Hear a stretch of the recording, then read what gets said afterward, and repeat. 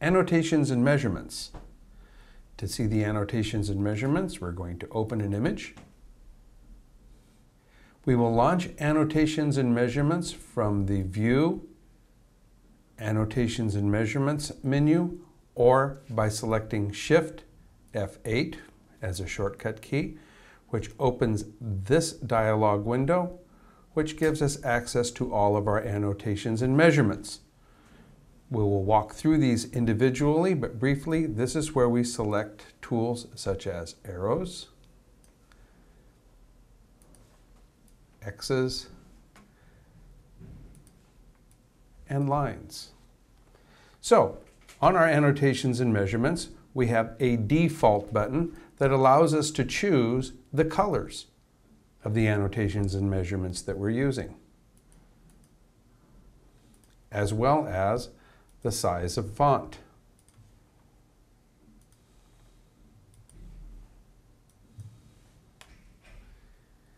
This button will delete all annotations and measurements, as in this example, to delete these three. This button is our line. This button is an extended line.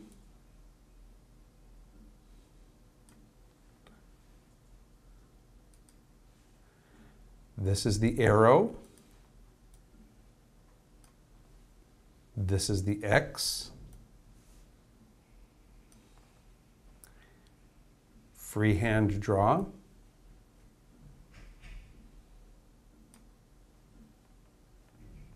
Circle, ellipsis, and rectangle or square. We can change or delete individual annotations and measurements by bringing the cursor to the measurement, clicking on the measurement. When you get the black crisscross, you can move the measurement to a new location. When you have the white tabs, you can change the size and the shape of the annotations and measurements, or you can right-click on the individual measurement and delete it. I'm going to clear my palette. We have free text entry.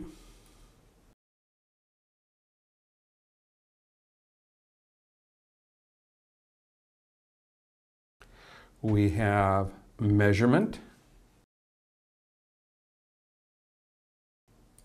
Notice when I use the Measurements tool, I select From, drag to the to, release the mouse, move the measurement out of the way of the anatomy, click again to replace the measurement. As with the previous annotations and measurements that I showed you, I can come up here, I can highlight the annotation itself. Again, I can change the white tab to more accurately place where I have the measurement, or I can drag the entire measurement to a new location. I can also toggle using this button down here between centimeters, inches, and pixels as far as the value of the measurement. Centimeters,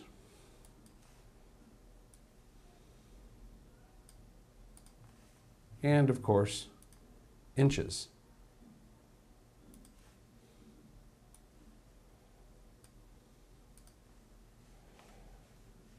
And let's remove those to clear the palette. The angle measurement, starting at the point of the angle, first click, second click, and this will give us the internal or the external measurement. And the Cobb angle, used for determining the angle between two planes. Heart to lung ratio, used to measure the ratio of the width of the heart to the width of the chest, and to calculate the size of the heart in percentage, or ratio. Notice we're still in the inches. We could toggle this also to millimeters or centimeters.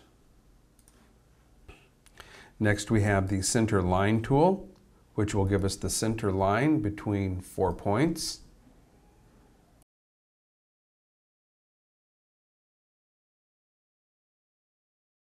And finally, the Probe Tool. Probe Tool will let us know the X and Y coordinates of wherever our cursor is, as well as the pixel value of the pixel that is indicated by the pointer. And a Center Point Tool that will give us the center between 2 points.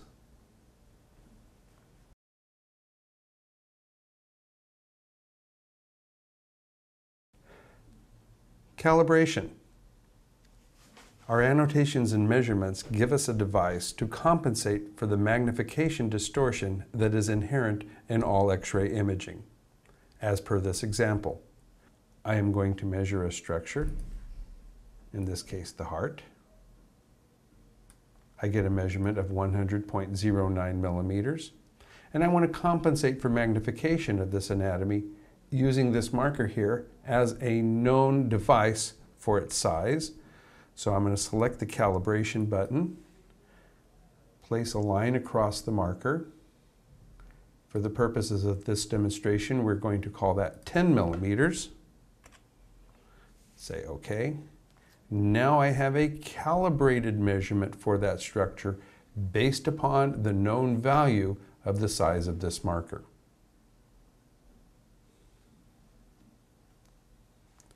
Finally,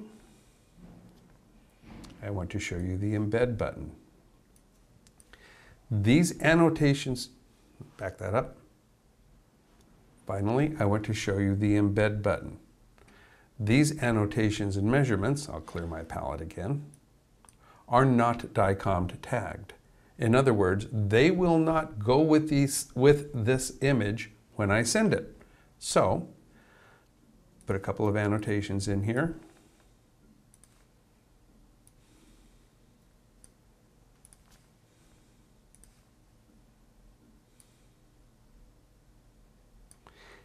And I'll select the Embed tool. The Embed tool will create a duplicate image with the annotations and measurements embedded into that image in grayscale that will be DICOM tagged with that image.